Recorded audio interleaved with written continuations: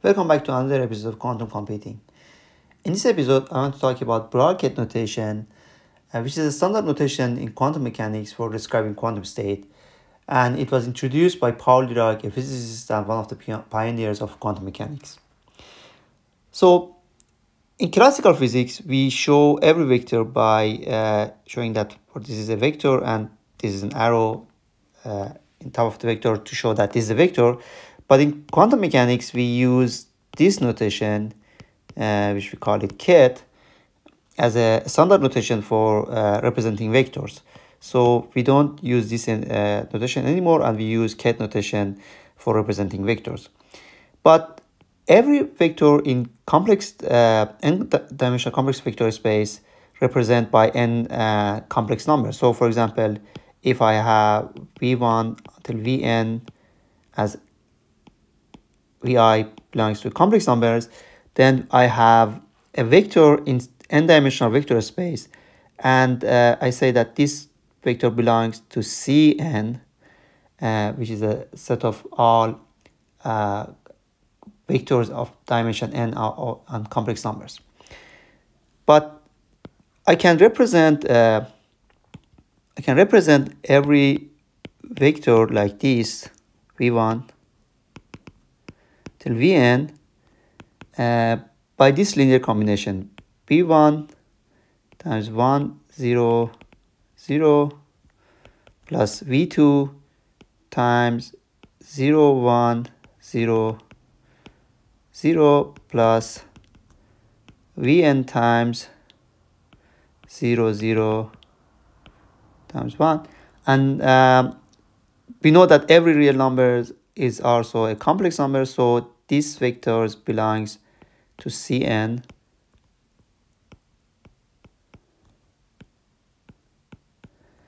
And we could say that the set of complex number, the set of n-dimensional vector space over complex number generated by these vectors 1 0 0 0 1 0 until 0 0 1, and we have n vectors here, and these are a basis for this vector space, and the basis technically is a linearly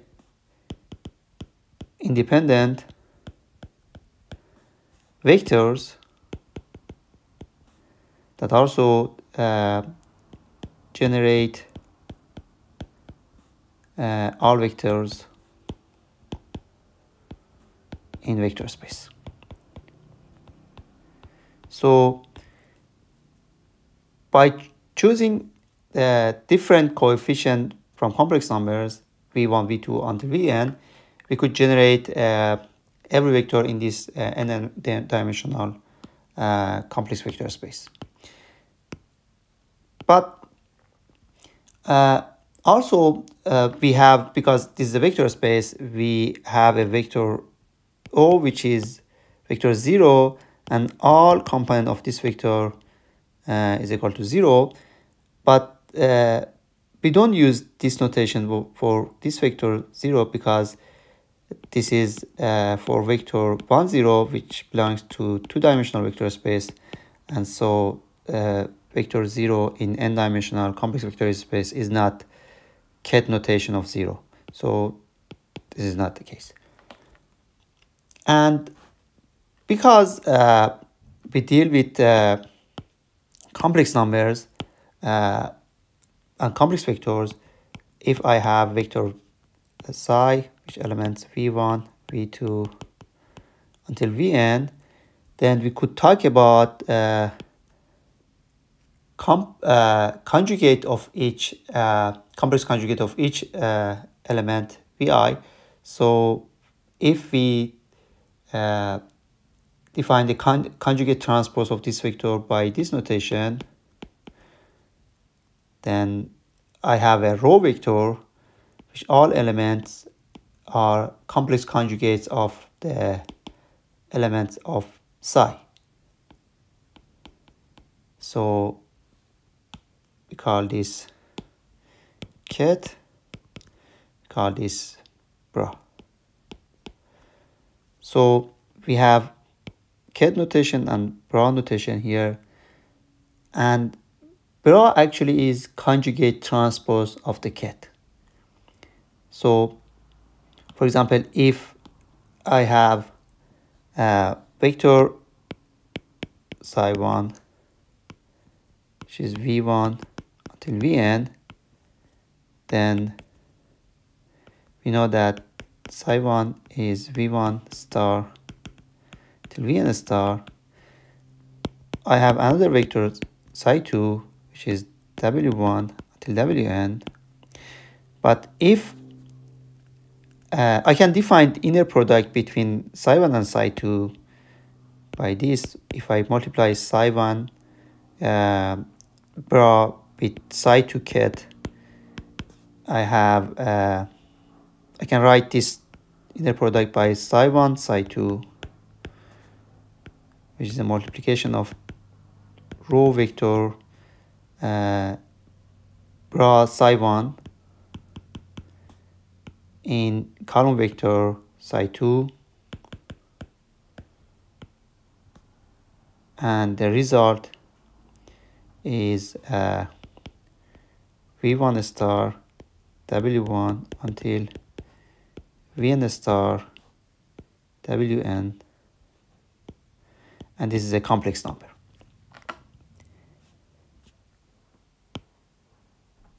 What if we calculate the inner product of a vector psi to itself?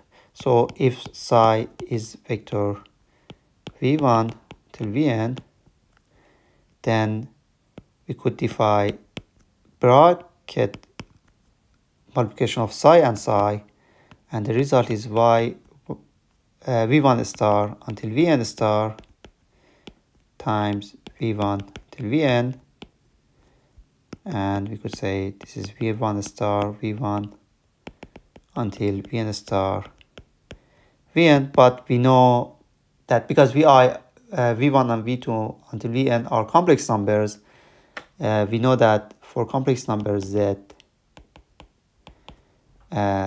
times complex conjugate of z is equal to magnitude of z square. So the first element is magnitude of v1 square, and also we have magnitude of vn square, and this is a real number. So the inner product of the vector on itself is a real number, and we could represent these real numbers as a sum of probabilities, but we could talk about it later. We have two specific vectors which is important in quantum computation, and these vectors are vector 0, which is 1 0, and vector 1, which is 0 1, and these two vectors are in C2, so these are two-dimensional vectors in a two-dimensional vector space, complex vector space. And we have seen that every qubit can be represented by alpha 0 plus beta 1, such that the magnitude of alpha square plus magnitude of beta square is equal to 1. And the reason here is that because alpha and beta are complex numbers, magnitude of alpha square represent the probability of collapsing system to state 0, and magnitude of beta square representing the probability of collapsing system to state 1. But we have seen that because this is vector 1 0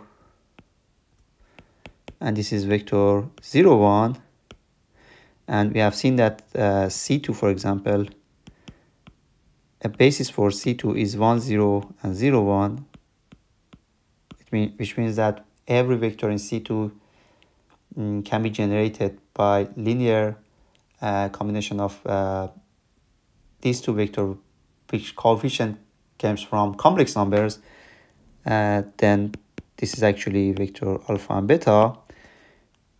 And Bra-Ket multiplication of psi with psi is magnitude of alpha square plus magnitude of beta square from previous slide.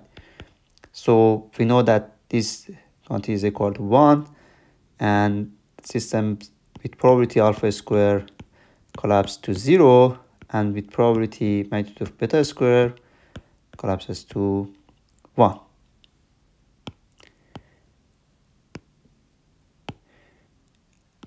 Let me compute 4 different inner product here: 0, 0, 0, 1,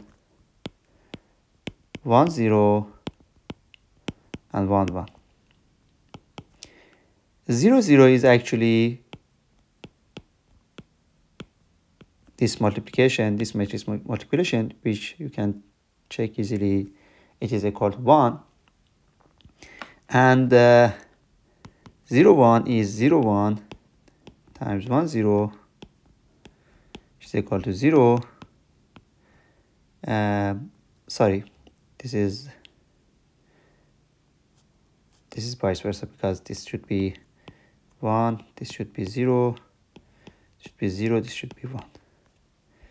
And the next one is 1, 0, 0, 1, 1, 0 is equal to 0. And the final one is 0, 1 times 0, 1 is equal to 1.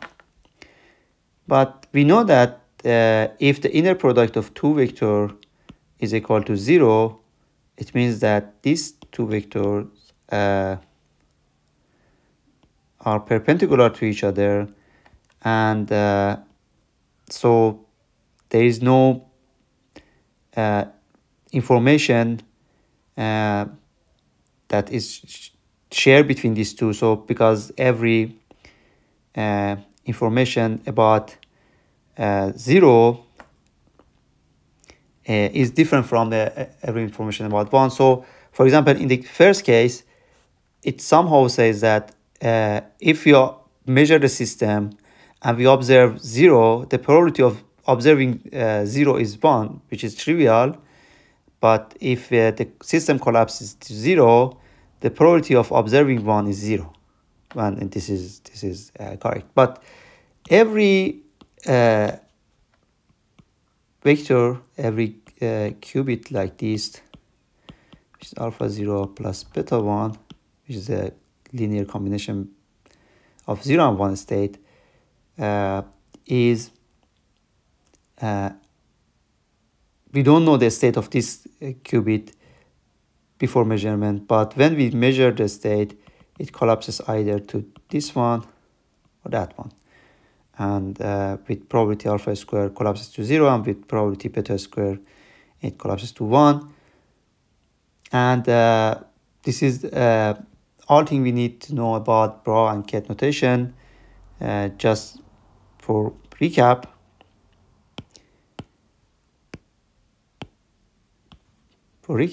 we have we define vector in n-dimensional complex space by this notation, which we call it Ket, and we have another notation for complex conjugate, the conjugate transpose of this vector, which is a row vector, that every element is conjugate of the element of psi. And example of, and we call this Bra notation. An example could be something like this. For example, I have a two-dimensional complex vector in complex vector space. Then the Ket is 1 plus I and 2 minus 3I as a column vector, and bra is psi 1 minus I, which is a conjugate of 1 plus I, and 2 plus 3I, which is a conjugate of the 2 minus 3I. And if we compute psi, it is actually 1 plus I square plus 2 minus 3I square, and we know that this is 1 square plus 1 square, and this is 2 square plus minus 3 square, and the result is 1 plus 1 plus 4 plus 9, and the final result is 15. And this is not the probability here, because this is not normalized vector, and the coefficient are different. But if we normalize this vector, then we could see that if we define psi as 1 plus I over square root of 15, 0 plus 2 minus 3I over square root of 15, 1, then I have a qubit with two different probability, and probability of collapsing to 0 is 1 plus I over square root of 15 to the 2, which is 1 plus 1 divided by 15, which is 2 over 15. And with probability 2 over 15, system collapses to 0, and with probability 13 over 15, system collapses to 1, because these two probabilities are complete each other, and we have a qubit as a two-state quantum system, which is a vector in two-dimensional vector space. So again, a qubit, another definition of qubit, is a vector in two-dimensional complex vector space, and because we have two specific state and system collapses in one of these two states with some probability, and we have seen some example here. In the next video, I will talk about another representation of qubit in a Bloch sphere, which is an interesting one. And here we have qubit in two-dimensional complex vector space, which is a four-dimensional real space, and we cannot see a four-dimensional real space, and we have to somehow project this representation to the three-dimensional real vector space, and we will show this in the next video. Thanks for watching this video.